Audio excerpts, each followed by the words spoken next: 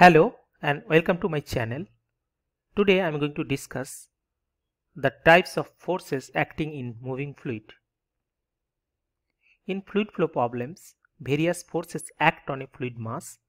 These forces can act individually or in combination.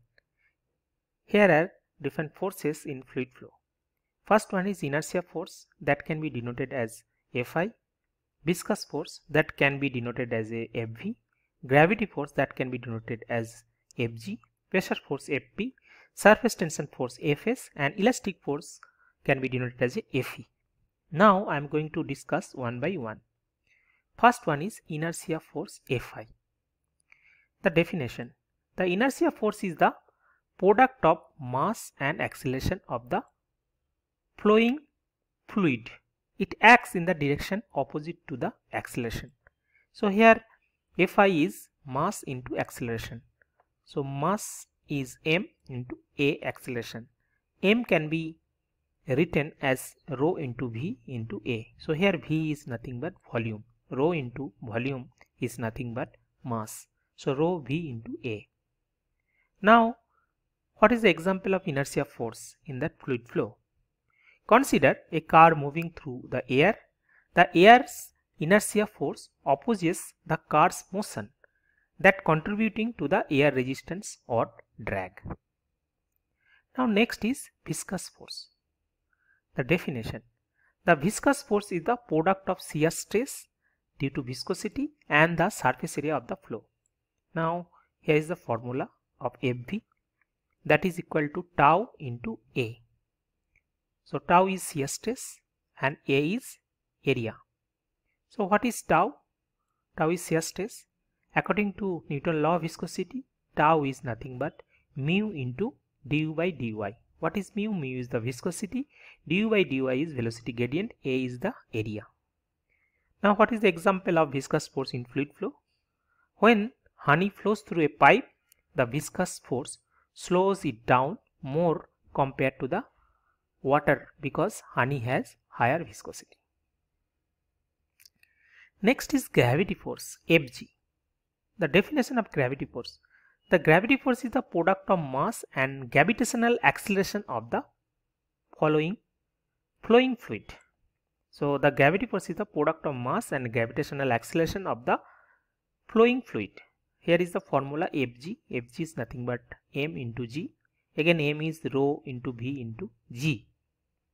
Example of the gravity force: in the rivers, the flow of water is influenced by gravity, which drives the water in the downward direction or downstream. So that is the example of gravity force. Now next one is pressure force, Fp. The definition of pressure force is the product of pressure intensity and cross-sectional area of the flowing fluid. Here is the formula: Fp is nothing but P into A. P is the pressure intensity and A is the area. What is the example of that pressure force? In water supply system, pressure force is critical for pushing water through pipes to reach different floors of the building. So that is the example of pressure force. Next one is surface tension force, Fs. The definition: the surface tension force is the product of surface tension and the length of the surface of the flowing fluid. So here is the formula: Fs is equal to sigma into L. What is sigma? Sigma is the surface tension and L is the length. So Fs is nothing but sigma into L. Then what is the example of surface tension force in fluid flow? In small droplet of water, surface tension holds the droplet together, maintaining its shape. So that is the example of surface tension force.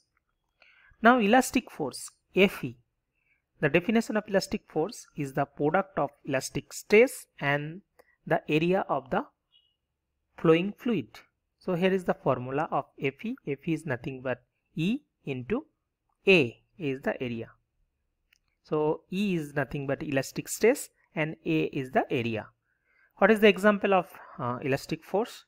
In compressible flows such as air in a balloon, elastic force come into play as the balloon expands or contracts. So that is the example of elastic force. Now what is the summary from this lecture? So here is the key point.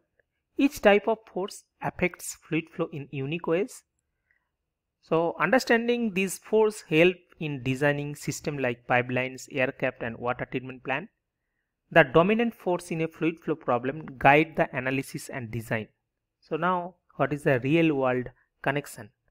The engineer considered this force to predict and manage fluid flow behavior in various applications, from civil engineering to mechanical to chemical to aerospace engineering. That's it. Thank you.